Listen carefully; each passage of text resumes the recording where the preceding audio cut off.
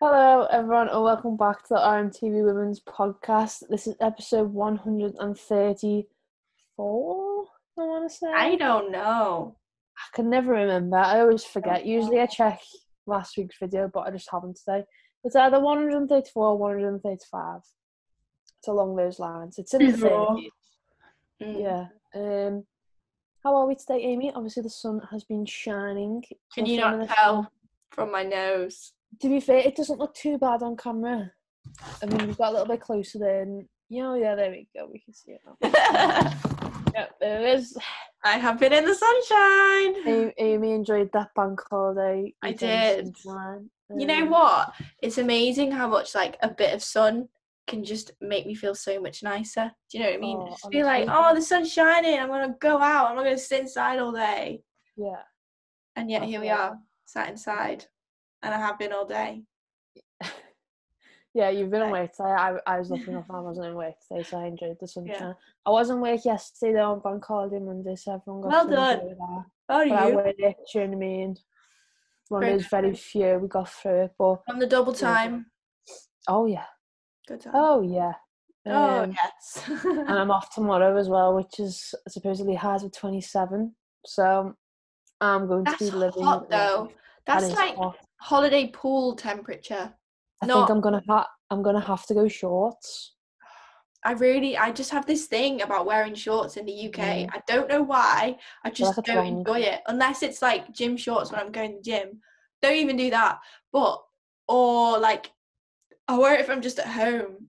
Like whatever, so no one sees. But I just have a thing about wearing shorts in public. I just don't like it. It just doesn't get right with me. I feel that. I feel like Lauren, remember that you're in Liverpool. You're not in Marbella. You're not in like Barbados. Yeah. No. Exactly. So I'll have to judge it tomorrow, see whether I can power through. Yeah.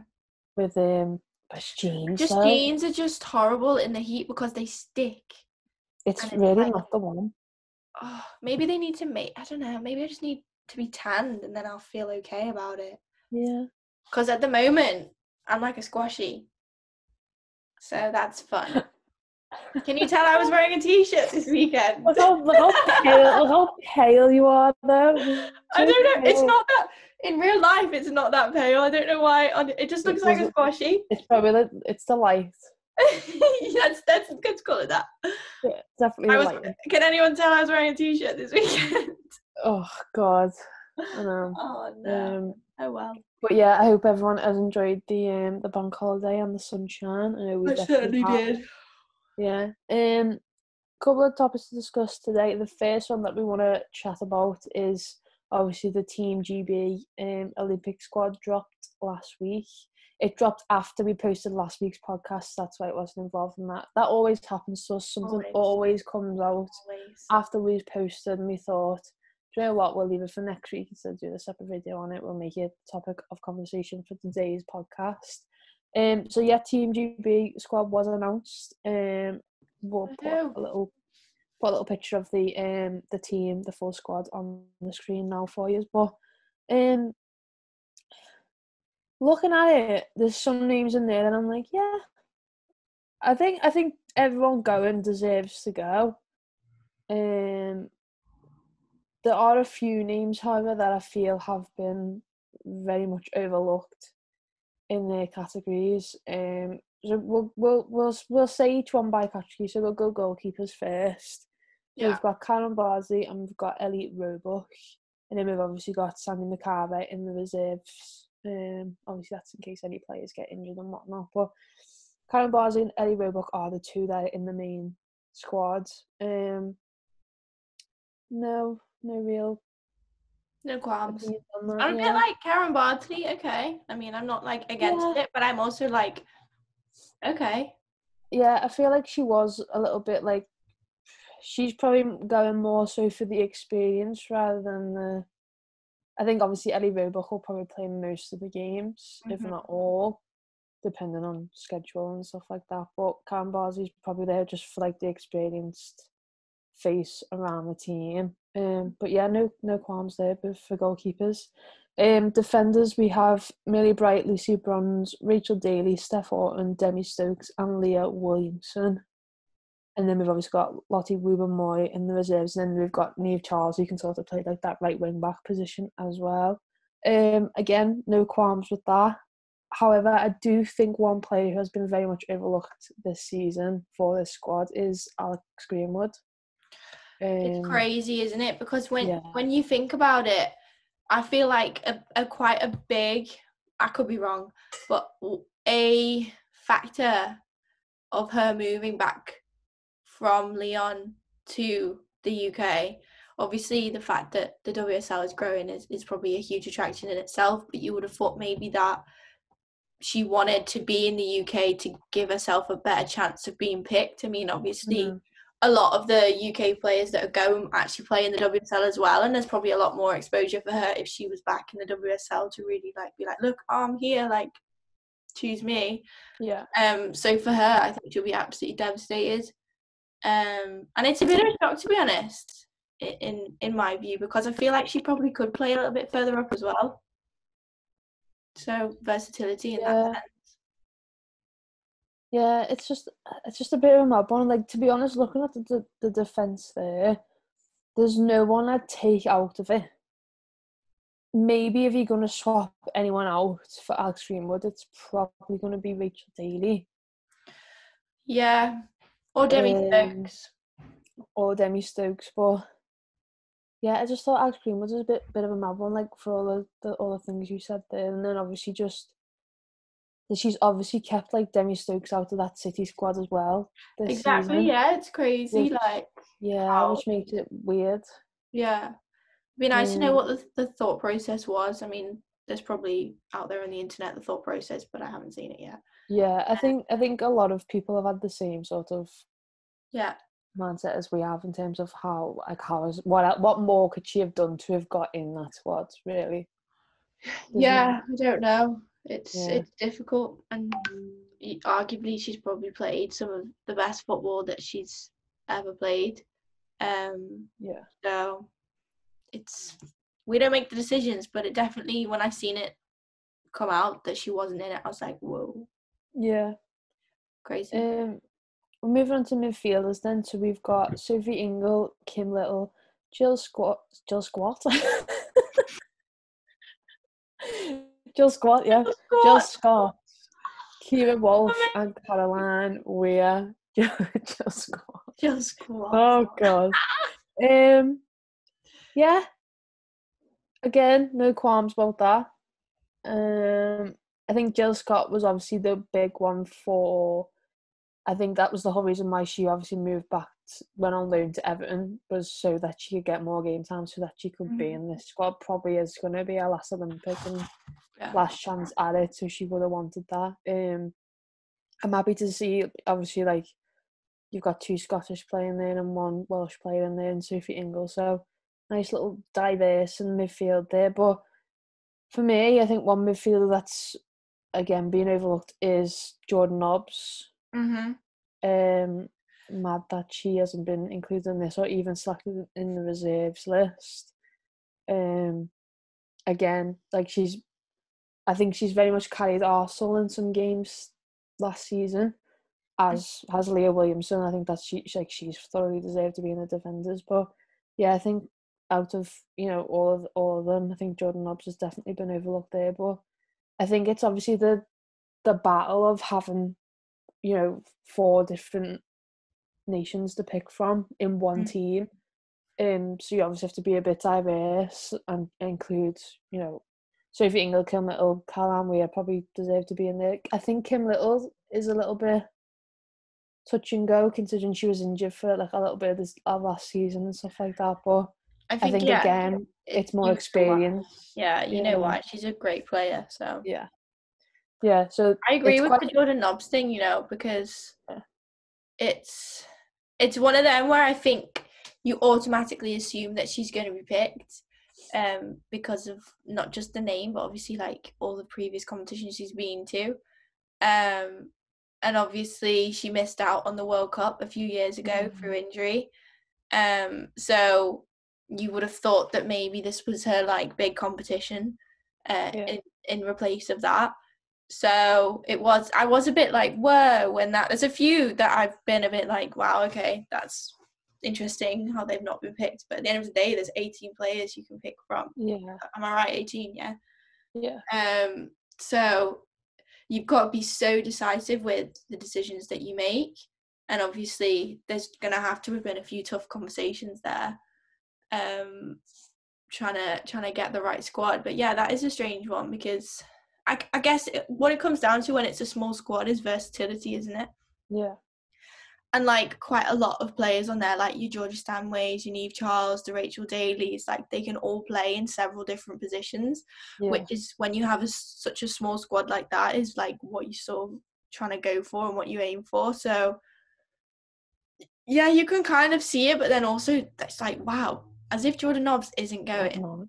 Yeah. Do you know what I mean? Like, it's really strange. And I think that would have been like really tough for her as well. Like you've just said, because she missed out on the World Cup. Yeah. And then obviously there'll be a new manager coming after the Olympics is over. But it's kind of like whenever you go to see an England squad, whether it's for a camp or whether it's for a tournament or just a set group of matches, if Jordan Nobbs is in there, it's like, is she injured or? Yeah, like you just assume that she's injured, but she's always in them squads. Whereas she's not in this one. It's just like there obviously has been some sacrifices, and she's one of them. But yeah, it's just a bit mad. But I am really happy to see Caroline Weir going. I think if she wasn't in it, then there would have been an uproar because she has been amazing for so many years. Definitely. So, and she's just going to be so key in that role and just like linking play up. I think she's got to start every game that she possibly can. Wow, at the Olympics, because she's just going to be so crucial. 100%. Yeah, we'll move on to forwards then. So we've got Lauren Hemp, Fran Kirby, Nikita Paris, Georgia Stanway, and Ellen White. Yeah, again, no qualms. Every player in there's boss. Guaranteed goals with those. That's the aim, isn't it? Yeah, guaranteed goals with them 5. I think Georgia Stanway is obviously and Lauren Hemp are obviously the 2 inexperienced out of the forwards selected there. But then they've still got experience. Exactly. It's weird because they're young and they're inexperienced, but they're not at the same time. Because especially if you look at Georgia Stanway, she's been involved in that City team for a couple of seasons now. She's been involved with the World Cup. Yeah, she's been involved in the major tournaments, so she's not an inexperienced player, but she's still young. One of the youngsters. It's the same at like Leah Williamson. You know, she's honestly at this point, Leah Williams has been around so long. I feel like she's like 28. Do you know what I mean? Yeah, but she's not. She's like 23 or something like that. And it's like, oh, okay, all right then. So, yeah, I mean, again, obviously, Ellen White's your proven striker. Oh yeah, she's the one, isn't she? And then, yeah, if you're gonna pick your front 3 to start there, which 3 are you picking? Ellen White, Lauren Hemp, and probably Nikita Paris.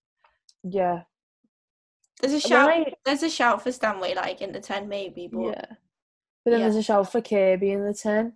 Oh, sorry, yeah, Frank Kirby. Sorry, I'm gonna switch out Paris for Kirby. Oh, you're starting Frank? No, I'm not. I don't know. I'm indecisive. It's weird because Frank Kirby, like, I kind of don't want to play her like out wide. She plays in midfield for me. She's a midfielder. She's probably that little extra midfielder that they've snuck into the forward section. Do you know what I mean? That she's gonna play in midfield as well. I agree. There's so much talent, which is like the good thing. Like, think of the players that have missed out as well. Like Beth Mead's not going. Yeah. Bethany England's not going. Like, there's quite a few. Bethany England is the one. I think that it's just kind of like last season for Chelsea. She was like, not the season just gone, the season before. She was unbelievable. Obviously, Sam Kerr comes in the January, and it's like, oh, what's going to happen with Bethany England? If anything, she had a better season than Sam Kerr did that year. Obviously, Sam Kerr has been phenomenal for Chelsea last season. Yeah. And Bethany England, like, has just missed out on this, and you think, it's just so many players that, like you said, then Beth Mead, like, she's so proven for England and Arsenal. but then she hasn't really been in the squads at all the last couple of months for England, which is a mad one. And you think, not even in the reserves as well. It's crazy. Yeah, I think that's the big thing for me is obviously if you're looking at the reserves, you've got Niamh Charles, Sandy McCarver, Ella Toone, and Lottie Woolen-White. That's quite inexperienced and young. Like, if any one of them came into the squad, you're like, oh yeah, Sam, but also none of them have been to a major tournament. No. So it's like this is the first big one for them, and obviously it's very unlikely that you have to call upon your reserves, but if you do, you never know. Yeah, exactly. You never know, and it's just kind of like, oh, I don't know. It's one of them. Like, yeah, like you said, for the likes of like a Jordan Nobbs, an Alex Greenwood, a Bethany England, none of them to be in the reserves is a bit of a mad one. It is. I think it's overall like it's a strong team though. Like, you could, even if Bethany England was in there, you'd be like, oh, they've not chose Lauren Hemp, or like, do you know what I mean? Like, if one of them wasn't in there, you'd also be like, oh, they've missed out. So you can't win with these situations. Like, there's always going to be people that miss out. But I think obviously the proof is going to be in how well we do in the competition. That's the only way you're going to tell whether that right decision was made. But fingers crossed. I can't believe it's so soon, like it's next month because we're in June now. I know, it's gonna... I feel Are we like gonna have an Olympics party? Yeah. Cool. I feel like there's too many tournaments happening. There's a lot going on. Yeah. This season starts the end of June. That's all I'm saying. You've got the Olympics, you've got the men's Euros, the season, like players return to clubs at the end of June. Oh my god. It's kind of just like, oh my god, like so much. But like we've missed out on so much over the last year or so. So it's all like it's all coming at once. It's all going mad. It really is. But I think like we've got to like highlight Niamh Charles a little bit there, because what a year she's had. Like, what a season. You played in the Champions League final. Can you cope with that? Literally, like, won the league, played in the Champions League final. Whatever cup Chelsea won, I don't even know now. All of them, pretty much.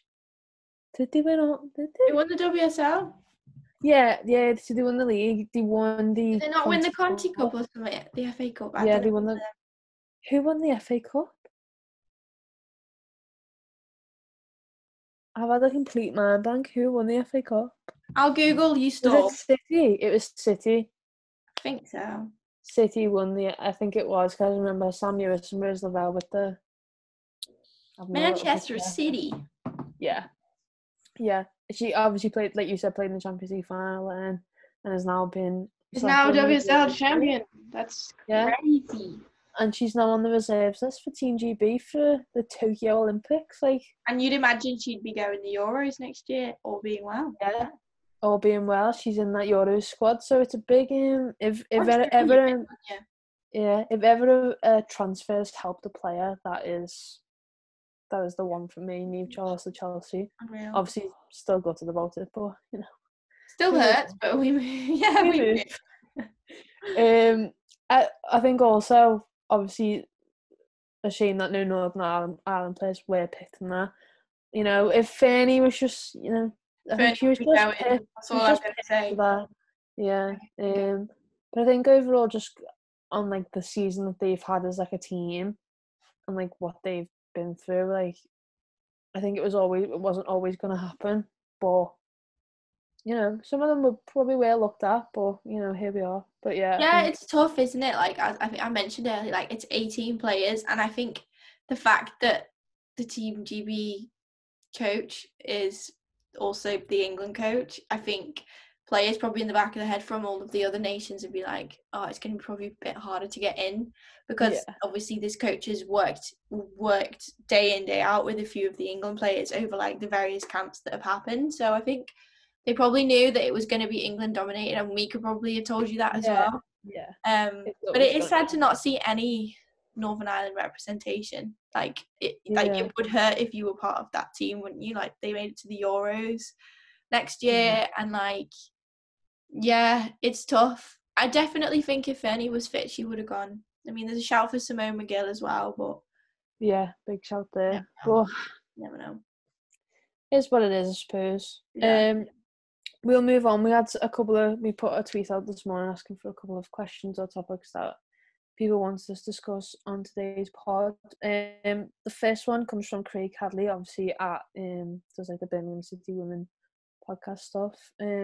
Check them out if you haven't already. But yeah, he said, is there any players at Bristol City or West Ham that you'd like to see Matt Beard sign for Liverpool? Now that is like the big thing with him coming in. He does have that pull of he's been at like a couple of different teams over the years, that it's like players will want to work under him. So is there anyone that like immediately jumps out at you that you think, oh, I'd like them at our club? I said this to you the other day. I don't know if you remember, but that Leanne Kiernan. Kiernan. I don't think that's her second name, like, but I said that to you the other week, didn't I? Yeah, I was like, that would be pretty cool. I mean, I don't think she necessarily started too much for West Ham this season. I don't know whether that was through injury or whatever. I don't really know much about it, to be honest. I've seen it a few times. But I think, like, you're probably not looking at starters. You're looking at more fringe WSL players, unfortunately, just in case what we're in. Unless we strike absolute gold, which, you know, could happen. Matt could do an absolute legend of a job and get us some care, but, you know, you never know. Yeah, I don't think that's going to happen. Probably not. Absolutely not. Yeah. I think, like, in terms of, like, position-wise, we just need a striker. Like, a full-on striker. Number 9, he scores goals. A full-on striker. Full-on. Not just a striker, a full-on striker. Yeah, do you know, like, we don't score enough goals, like, we know that. Yeah. So I think and then I think also if you look at the players who have left us, you obviously really like up front. Who would you get? Who do you want? I don't know. I want a really, really good central midfielder. Like, I just want someone who's just like gonna dominate that midfield for us. That Amy Palmer from Bristol would be nice. Forward. Yeah. I think obviously there's Carla Humphrey as well. She's a decent player. She's a really good player. I think Laura Rafferty at the back as well. I was just thinking that, you know. But I don't know. I feel like we're all right at the back in terms of personnel. Who would you swap out for her? I wouldn't swap anyone out. I just think in terms of adding to it, because obviously you've lost Becky Jane, so there's a void that you want to fill. So maybe Roby goes right back, and you bring in another centre forward. But I think he might keep Roberts at right back. Oh, shout! So you stick with what we've had this season. Then you got Neve, Michaela, and Roby as the centre back cover, and then Fahy can play in midfield as well. Yeah, I did like when Fahy played CDM. I think it was the Sheffield United game away. It was one of them, wasn't it? We did well that match with her. I'm pretty sure she played it home game of the season, like last game of the season as well. She played it. Yeah, I think she did. I want to say yeah, but you've kind of got like I kind of like it the way it's Roberts, Fahy, more Fahy, Taylor Hines. I like that back four. I just think it's solid, but you can't. Have you literally only got Roby, who's like, if someone gets injured, it's just Roby. Yeah, we need a bit of squad depth. I mean, you need a bit more squad depth because you've lost players were playing injured last game of the season, and that's just not what you want. I think we only had like 3 subs or something. So yeah, so I definitely think Laura Rafferty is like up there on the list. I think she'd be decent addition to the squad. It just depends because Faye Bryson is a good shout. Very good shout. But like these players are probably going to be playing WSL football. Yeah, but yeah. However, No, I no, think, just no. hopefully, all being well, Liverpool are the best chance of, if they join Liverpool, getting back into the WSL. Do you know what I mean? Well, I'd hope. I could be wrong. You never know. What? Yeah, you'd like to. You'd like to think so, and I think. Yeah. I think most people are going to say that about Liverpool next season. Is that we're going to be the ones that are going to look to go straight up. Mm-hmm. It's just whether players see it as a difference playing for Bristol in the Championship compared to playing for Liverpool in the Championship. So whether they see that difference, because you never know, Bristol could come up all guns blazing next season and go straight back up. Durham are obviously there. Sheffield United are going to strengthen. So it's just one of them. But I think we've listed a good few players there that you'd be like, yeah, they definitely get in our team. I think you're more likely to sign Bristol players than you are West Ham players, just simply because of that drop down to the Championship. Not a lot of people will want to do that. But yeah, Laura Rafferty, if you want to come along. El Rafs, More than let's go. Yeah, El Rafs. We've already got a nickname for you. That's what you need. Yeah, see? It's I don't make the rules. Well, you do on this podcast. I do. Yeah. Well, on that we'll move on. We'll move on. Let's stay away from that. At Klopp is a Scouser, love that. As asked, what matches are you most excited to watch next season? Do we have a chance of promotion? Oh my god, absolutely all of them, because I only went to 3 last season. I don't care. Literally any game of football. Literally. Although I always really enjoy like the FA Cup and Conti Cups because we get to play like the Uniteds, the Arsenals, like the Chelseas. I always enjoy like big games. I hope we get Chelsea because I just want to see Sam Kerr play live. Yeah. Like that's the only reason I want it for. Or City, because I'd quite like. I know that Lavelle's gone now, but like Abby Dalkemper and that lot. Lucy. Is she still gonna? She's still gonna stay? I think so. Because since we mentioned about her, and obviously the end of her season has started again. I'm pretty sure she signed a 2-yearer. I want to say. Oh, did she? Obviously, Sam Lewis went back. Rose Lavelle went back. But that I think they were only ever 1 season things anyway, and then they've obviously signed the it's not allocation money, I don't think, or it might be or something like that. Something to do with like the team. I think they get more money if they play over in the NWSL or something like that. So you can't blame them for that. But yeah, Abby Dalkemper's a shout. But I always like our games against Sheffield United. I feel like there's always just that little bit of extra rivalry there. I don't know why. I think it's because obviously Neil Redfern used to be our manager, so obviously that's a part of it.